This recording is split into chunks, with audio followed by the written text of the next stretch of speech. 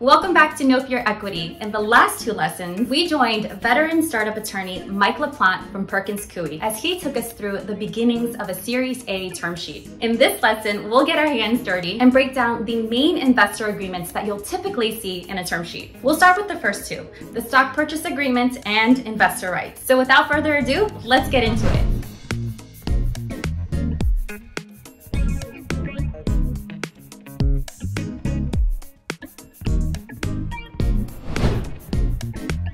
There are 5 primary agreements that are going to enter into in every single preferred stock financing, and this term sheet breaks them down one at a time. The first one is the stock purchase agreement. It's just the agreement where they buy the shares. There's not a ton of information here. There's nothing really to negotiate. The one thing I want to point out is that a lot of people are surprised to find out that they have to pay their investors legal fees in association with the round. It's just sort of the way things are done. They're giving you the money. You've got to turn around and give some of it back to them to pay their legal costs. We've got a number of $35,000 in here for investor side fees. That's pretty standard for a Series A.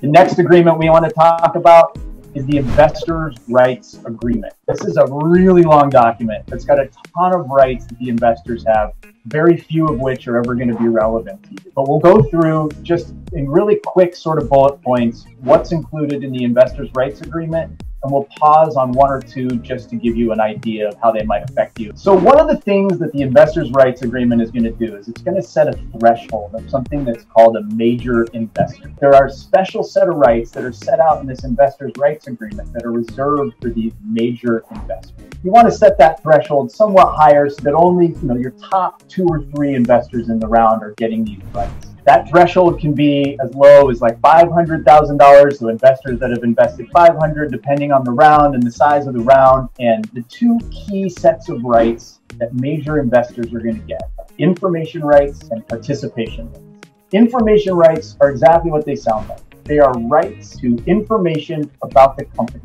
It's usually restricted to financial information. You have an obligation usually to deliver your monthly financial statements, your annual financial statements, a cap table, and an annual budget. All your major investors are going to have a right to that stuff. That's one of the reasons you kind of want to set that threshold as high as you can, because you don't want to be sharing all that information with every single person on your cap table.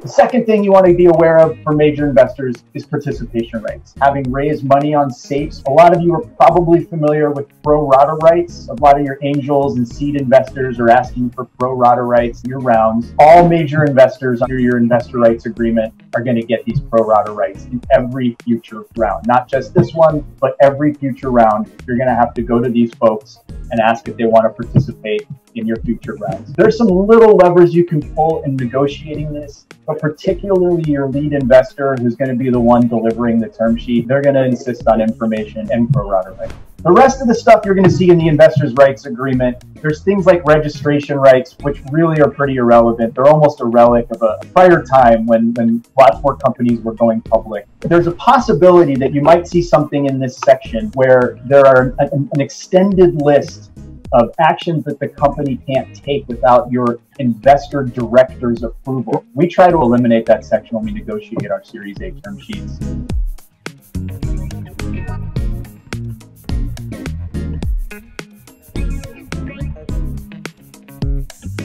Okay, so there you have it. Now that we've broken down the investor rights, in the next lesson, we'll join back up with Mike as he talks about the 2 most important agreements in the entire term sheet, the Right of First Refusal and the voting agreement. As always, thanks for watching Know Your Equity. We hope you found it helpful, and we'll see you on the next one.